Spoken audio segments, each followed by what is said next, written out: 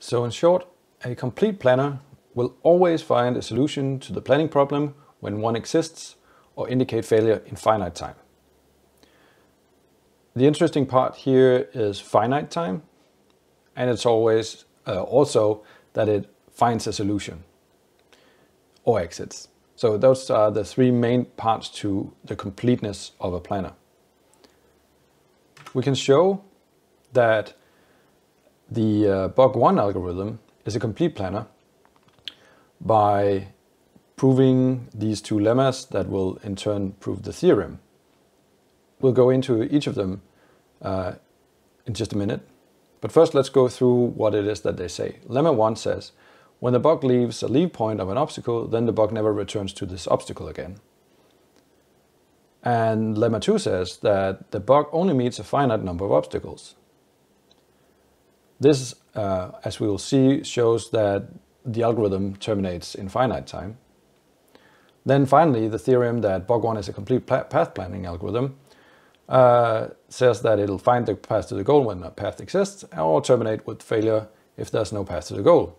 And all of that in finite time, just as I just described with the completeness. So the first lemma, when the bug leaves a leave point of an obstacle, then the bug never returns to this obstacle again. We can prove this by saying that the bug visits a sequence of points from Q start to the hit point of the first obstacle to the leave point of the first obstacle. Then going from there to the hit point of the second obstacle to the leave point of the second obstacle, and so on until it reaches the goal, Q goal.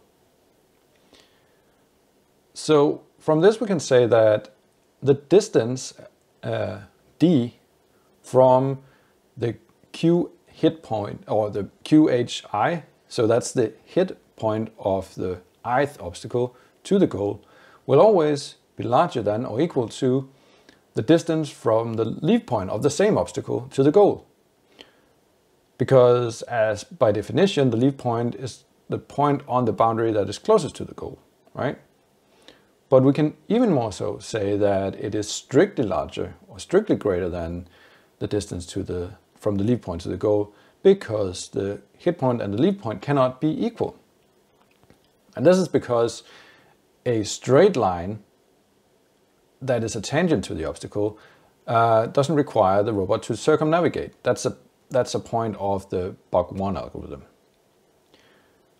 If there is an intersection between the line to the goal and the object, then that line will cross the obstacle at 2 points, or as we'll see later, in at least an even number of points. So also we can see that the distance from the leave point of the ith obstacle to the hit point of the i+1 obstacle, so that's from where the robot leaves one obstacle and hits the next obstacle, the distance is strictly greater than that, so from the leave point to the goal is strictly greater than from the hit point of the next obstacle to the goal. And that's of course because the obstacles do not touch each other. If they did touch each other, then it wouldn't be a new obstacle. Right, so we can conclude all these inequalities by saying that the distance from the start to the goal will be greater than or equal to the distance from the hit point of the first obstacle to the goal, which is strictly greater than the distance from the leave point of the first obstacle to the goal, which is strictly greater than the hit point of the second obstacle, and so on all the way down. And this is important because now we know that, and as I'll read it out loud, since the distance from the leave point of the ith goal is the shortest distance from the ith obstacle to the goal, and since each new hit point is closer than the last leave point, then the bug cannot encounter the ith obstacle again. That means that once we've left an obstacle, we're not going to increase the distance to the goal, so we're never going to encounter that obstacle again. So that's a pretty long proof to say that we'll only visit each obstacle once, but it's important to say that this is a complete planner. The next lemma is not as involved. It's that the bug only meets a finite number of obstacles. And we can prove this by saying that the straight line segment from the ith leave point to the i+1 hit point, they're within the radius of the distance from the start to the goal, centered at the goal. So imagine a circle emanating from the goal point and out to the start. We can never have a straight line segment that goes beyond this radius. And that is because each hit point is closer it's closer to Q goal than the last lead point. We just saw that. But we also assume that any finite disk that can only hold a finite number of obstacles. So we can't have infinite number of obstacles. And that is an assumption that I think we can all accept that. But if we can accept that the bug only meets a finite number of obstacles and only meets any obstacle once, we can also say that the Bug1 algorithm will terminate in finite time. So we can go on to the theorem saying that the Bug1 is a complete path planner. And we can try and prove this by contradiction. So it'll be an incomplete planner if the Bug1 algorithm does not terminate in finite time. Or if there's no path to the Q goal, but the bug algorithm still reports finding a path. Or if there is a path to the goal, but it incorrectly reports that there is no path. If any of these three things happen, then it cannot be a complete path planner. So we'll see if any of those hold. So the first one, that it doesn't terminate in finite time, we just disproved that by lemma 1 and lemma 2. If there's no path to the Q goal, but it finds a path, is that even possible? Well, as a definition of the algorithm, it never goes through an obstacle. So it'll only compute valid paths, which means that it'll only compute path in the free space. And finally, to show that it will not incorrectly find a path, or incorrectly not find a path if there is a path to the goal, we can say that this will only happen, it will only say that there's no path to the goal if when it encounters a leave point, or when it gets to a leave point and it immediately crosses into an obstacle or hits the obstacle again, then it will report that there's no path. But we can say that there is a path to the goal, right? That was just the thing that we know that there's a path to the goal. So the Q goal cannot be encircled by an obstacle. We also know that the direct line from the hit point to the obstacle will cross the obstacle an even number of times. Also, if it hits the obstacle an even number of times, there must be another intersection point that is closer to the goal if we were to hit the obstacle when we go towards the goal. So the bug must have encountered this other intersection point when it was circumnavigating the obstacle. So that contradicts the definition of how we define leave points, which means that the third point in our contrary proof, doesn't hold either.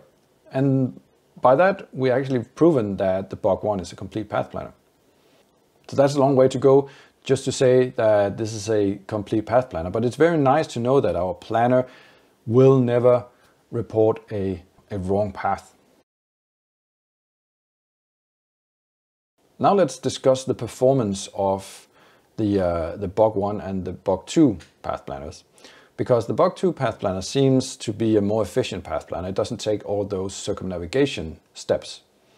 To compare the performance between Bug1 and Bug2, we need to define the distance function. We actually just saw it in the proof of the completeness of Bug1.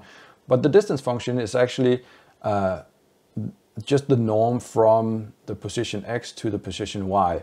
And if we put it into the distance function q start to q goal, this is the distance from the goal, which is the triangle, to the robot, which is the green point. The Bug1 algorithm and Bug2 algorithm has this inequality to the distance. So no matter how few obstacles, well, if there's actually no obstacle in the way of the robot, the distance of the path that Bug1 and Bug2 makes cannot be any shorter than the direct distance from Q start to Q goal. But then we also have a number of obstacles. And we define the number of obstacles that intersects this disk that's defined by d start, or the distance function from q start to q goal. So all of those that intersects that disk, that's the number n. Right. So the perimeter. We also had one obstacle up here, and that disappears because it's not in the disk, and we don't consider it in this performance metric. So P is the perimeter of each of the obstacles. So Pi is the perimeter of the ith obstacle.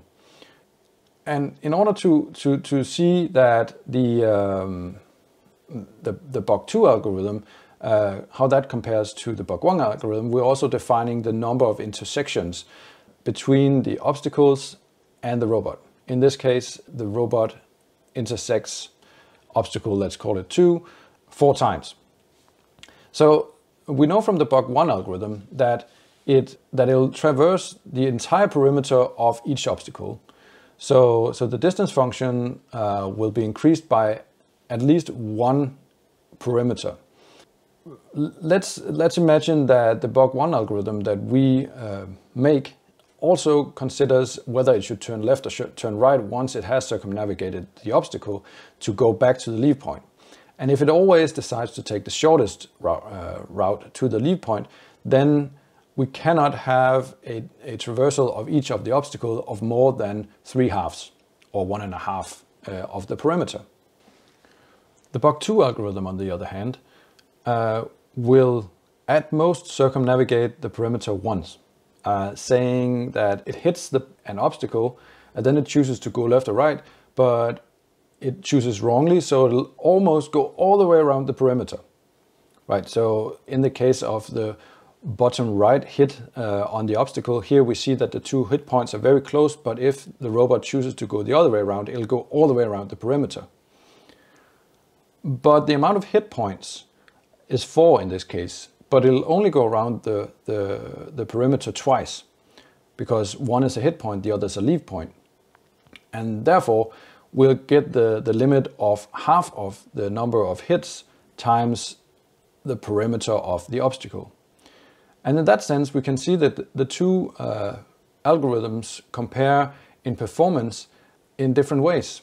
So if there's a lot of intersections to the M-line of any obstacle, that is that the obstacles are very complex and has a maze kind of structure, then the Bug1 algorithm is actually better, because it'll traverse the entire obstacle once and then it'll find the best place to leave for the goal.